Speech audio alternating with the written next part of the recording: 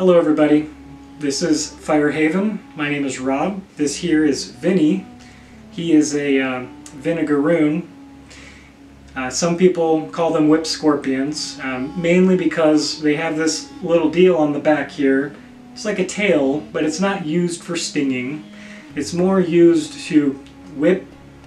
At the base of their tail is where they get their name Vinegaroon. They're able to spray a vinegar-like substance. I believe it's called acetic acid.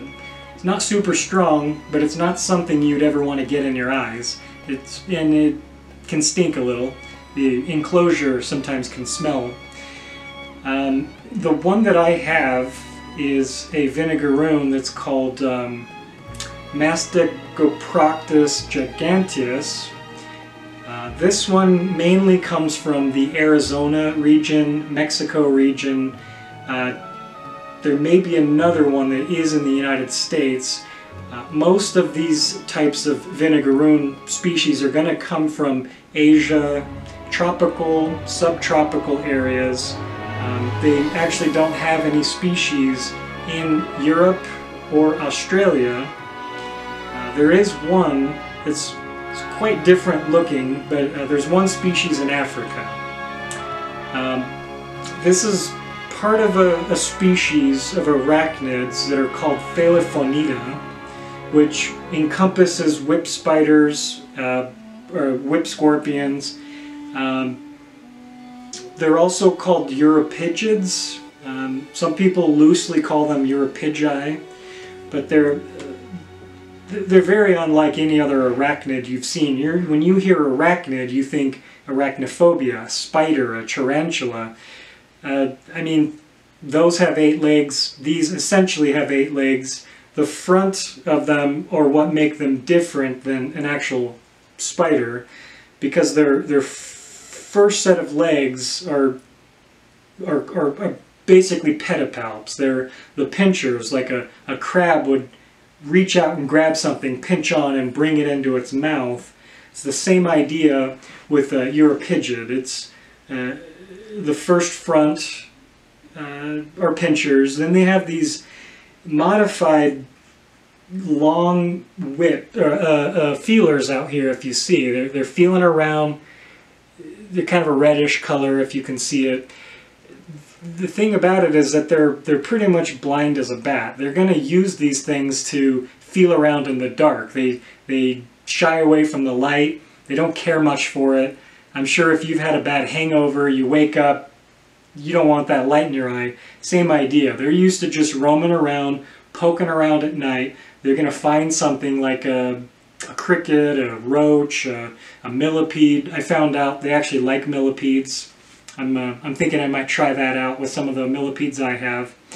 But they'll just grab onto it, bring it right in. They don't stick things in. They don't do venom. They're just going to sit there and mash and turn it into a jelly and then just suck it right in. It's really fun to watch them eat. I mean, just finding a little roly-poly or an isopod. See, I just blew on it. It didn't like that. So within this video, I'm going to show you how it searches around, how it navigates during the night. Most of the filming I ever do is late at night. I probably lose a lot of sleep coming in here anywhere between 1 and 4 in the morning because I really get excited to see what they're up to. I come in during the day since, you know, with government mandated self-quarantine or what have you, a lot of people aren't going into work. For me, that's a bonus. I get to peek on all my animals. I get to see what they're up to. But Vinny, the Vinegaroon, he's just camped away in his little cave. He will only come out, kind of check out the scene. He might get a little bit of water off of the side. That's the other thing about these guys. You're going to want to make sure that you always have water nearby, whether it's in a little bowl. I use little deli cups. It's a good idea to spray the side of your enclosure so that they can come up here and just kind of like squeegee the water right off of the glass, and then they'll bring it right in. It's really fun to watch. In a later video, I'll probably go over how you can tell the gender of these. A lot of it has to do with what their pinchers or their pedipalp looks like. But I'll get close-ups, I'll get some pictures, and I can show you. Some people say that one of the ways to figure that out is look at the bottom of them. And you can see how squirrely he can be. He's always searching. You can't get this guy on his back to look at the underbelly. Alright, so here, a little closer, a little more light was what I was talking about. At the base of the tail right here is where they spray that vinegar-like substance that is kind of an irritant to attackers. They don't have any defense on them other than really their appearance to a human, I guess, and the vinegar that they would excrete from the base of their tail. So the first set of legs here is just their pedipalps, just like crabs, just like scorpions, just like, well, actually I think spiders have them to bring food in. It's just not something that's a grabby tool. Right behind their pedipalps is their modified leg that is essentially feelers. They use it as sort of a radar to get out in front. They don't have, I mean, when the moon's out, that's most that they're going to have for light. So they're going to need to have some type of a searching mechanism. They do have kind of a trifecta of eyes. They have a little cluster of eyes right in the front above the chelicerae, or the mouth parts. Then they have a cluster of eyes and a cluster of eyes on the left and the right. Not that it does them any good, but aesthetically pleasing to the other females. I'm making that up. Just like spiders and tarantulas, they do have I think it's called the carpus. I think it's called the carpus. Just the thorax area. And nice little ridge on their abdomen. Very pretty. I like the way that it really looks. Just the little dotted type deal going on. It almost seems as though they've got cartilage in between all of these little hard parts. You can see the white in between. I think when they're about to molt, it's going to be a little lighter. I think just like with most things like lizards and things, they start getting light. So he hasn't molted yet, but I think that that'll be an indicator.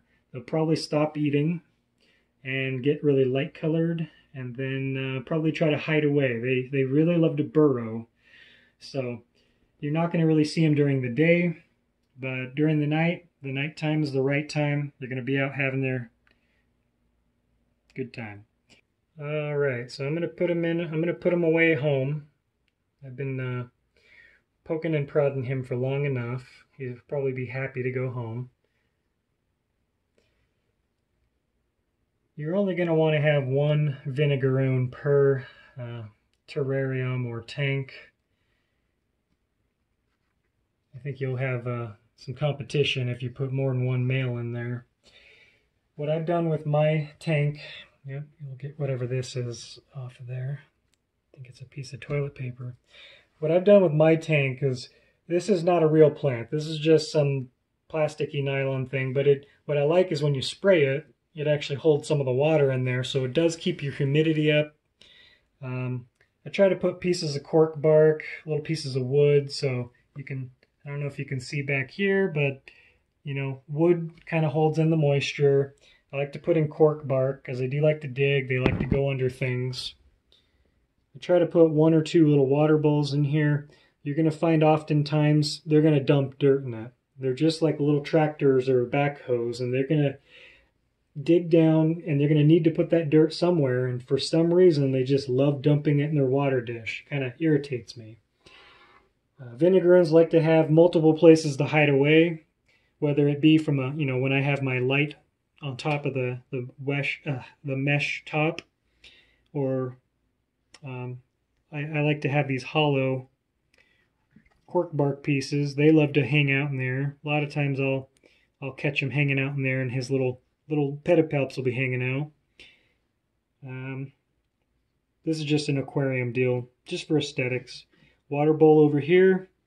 I try to put some sphagnum moss. You can use frog moss. I just like to use some type of a moss in there to kind of keep the water, the moisture, the humidity all throughout. I do have a little thermometer and hydrometer back there. These are really not all that accurate. I think the more that you get to know, you know, how much you wet it down, you'll get a feel for what it needs to be like. It doesn't hurt to put something in there for a general idea, but I think they're cheap and unnecessary. The new addition I've done, you can see all these little speckles in here. It's actually terrarium grass. I'm going to try and see what that does for the humidity and the aesthetics of it. Lugardi does a lot of different things. I'm trying the terrarium grass, but they do things like regular millipede and isopod. They do tarantula substrates. So you know, and that's the thing with all invertebrates. There's no right way. There's no necessary wrong way. You just experiment. He's been doing pretty well. No issues. No fighting. I actually have a Madagascan hissing cockroach in here. I don't know if you can see that little antenna in there. I thought I'd give him a buddy. He's never attacked him. They seem to get along just fine. I just toss a little bit of greens in here. Hisser comes out, eats it. Sometimes they come out and they slap skins, you know, high five, and then they go back. I'm actually going to spray it down a little bit. Just give it a little spray down. I wouldn't recommend ever spraying your Vinegaroon directly. I think it just irritates them.